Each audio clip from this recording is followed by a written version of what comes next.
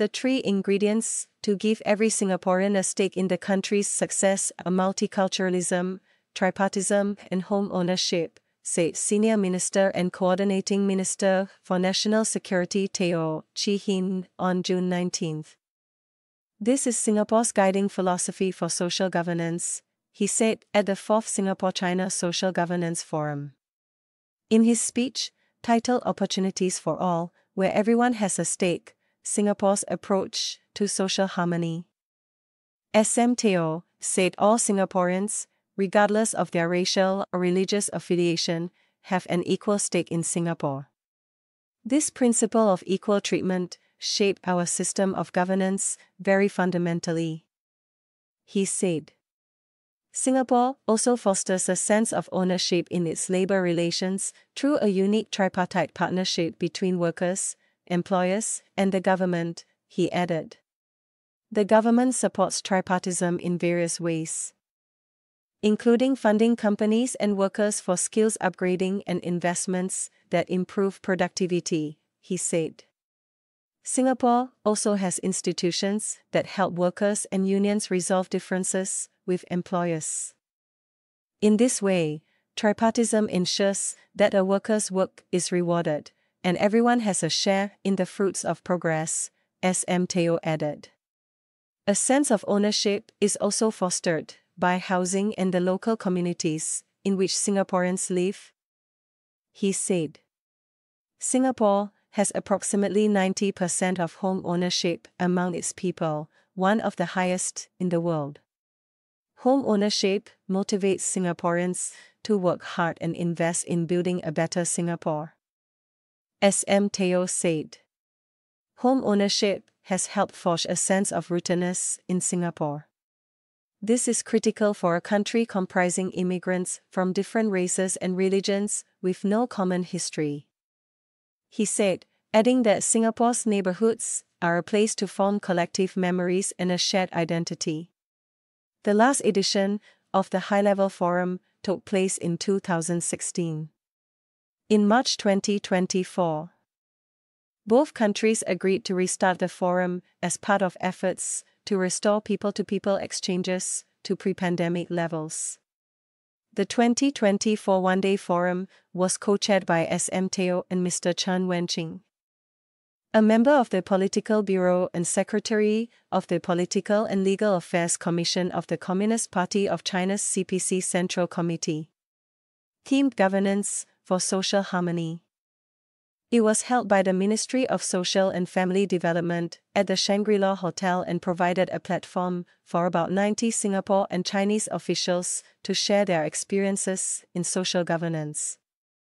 Building on SM Teo's address, Social and Family Development Minister Masego Zulkifli emphasized the importance of a refreshed social compact, where everyone plays a part in building a resilient and caring society. This is built on family centricity, where strong families are the foundation of a strong society, and ensuring that social mobility is sustained, so families are able to thrive and progress. As society evolves, new sets of challenges will inevitably arise, whether it be social issues or demographic challenges like an aging population, he said. The Forward SG exercise has helped our society refresh our social compact and develop a shared vision for the road ahead. Speaking in Mandarin, Mr. Chen quoted then Chinese Vice President Xi Jinping, who visited Singapore in 2010, as saying that, during his lifetime, Mr. Deng Xiaoping repeatedly suggested that China should learn from Singapore. Such learning was, is, and will continue to be necessary. Inclusiveness is a distinctive feature of the Chinese civilization, said Mr. Chen. It has much in common with Singapore's diversified culture, featuring harmonious coexistence.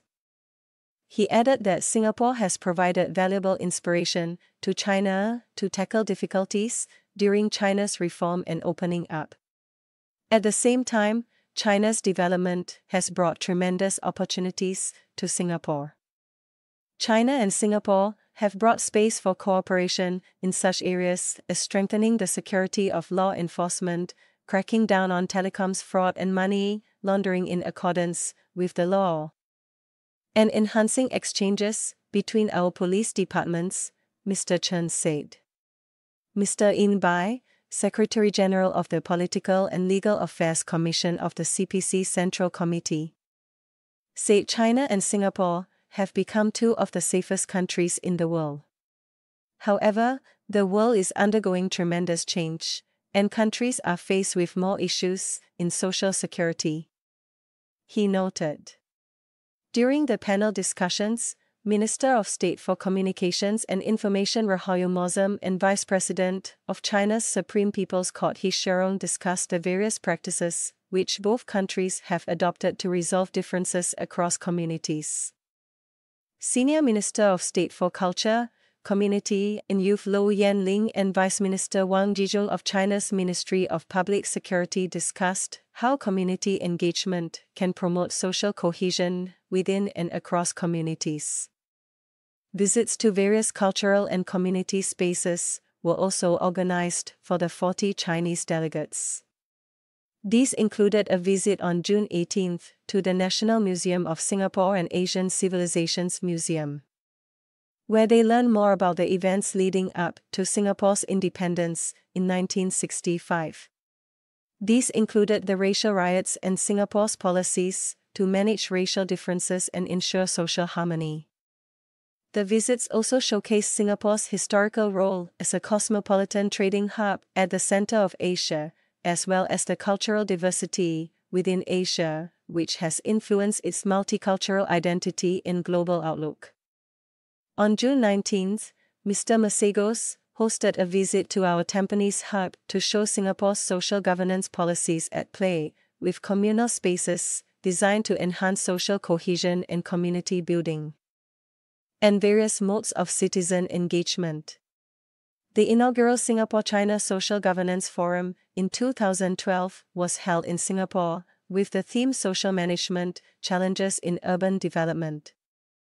The second forum, in 2014, themed Social Governance and the Rule of Law, took place in Beijing, while the third in 2016 was held in Singapore, with the theme Governance in a Diverse Society. The latest edition of the forum comes after former Prime Minister Lee Hsien Loong and Chinese President Xi Jinping agreed at a meeting in Beijing in 2023 to upgrade bilateral relations to an all-round high-quality future-oriented partnership. Mr. Chen also called on Prime Minister and Minister for Finance Lawrence Wong at the Astana on June 19. Writing on his social media platforms, PM Wong said China and Singapore have a close and multifaceted relationship. Most people are aware of our economic links, but we also cooperate in other areas, including in law enforcement, as well as the legal and judicial fields, he said. Our two countries differ in size and other characteristics, but there are also important similarities, he added. That's why we both find it useful to share our experiences and ideas for social harmony and cohesion, and to learn from each other.